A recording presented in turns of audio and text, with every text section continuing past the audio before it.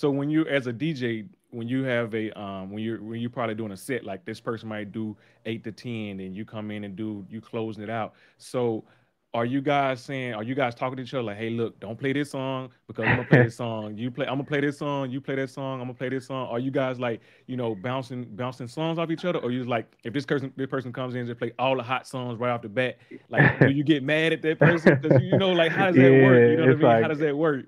I think in the DJ world it's called burnout. You burn somebody out. You burn the next DJ out because you play all the new hits. You know what I'm saying? Ah, But like, I don't think we. I mean, I think if like you maybe know the other DJ. Honestly, I don't know anybody that just talks about it. It's kind of like an unwritten rule. It's like if you the opening DJ, if you have like the opening set or not like a peak hour set, you shouldn't be playing all the hits. But and sometimes it can get annoying, but at the same time, like anytime it's ever happened, well, I felt like it's happened to me.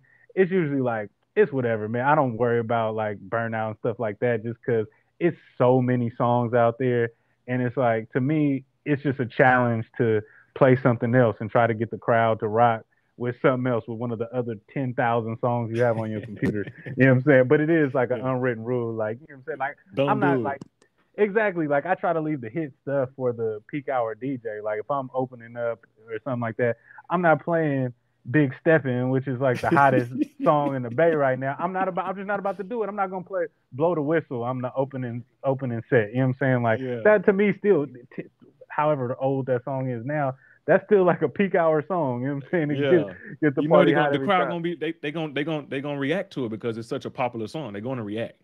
Exactly, exactly. And that to me, that's not like if it's a 10 to 2 event, that's not a 10 to 11:30 song. You know what I'm saying? To Yeah. me, that's like peak hour song. Like It's so, after midnight. Let's get it. ex- That's that get lit time, exactly. after midnight. So, as a DJ, do you go listen to other DJ sets to kind of get a vibe and to feel like what are they doing so that you can kind of pick up on some of those things that they're doing, or you just like I don't want to like some rappers like I don't want to hear nobody else rap because I don't want to feel like I'm stealing. I don't want to feel like I'm stealing from somebody.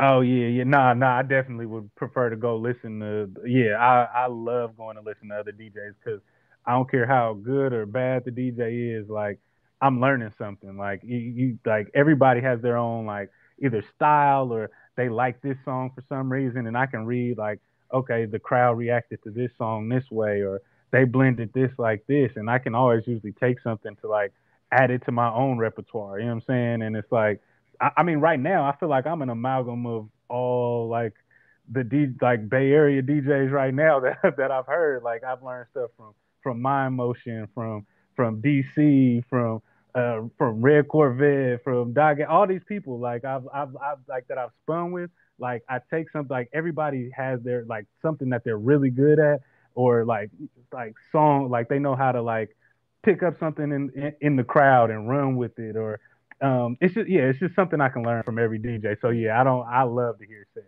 I love to hear other Do sets. you prefer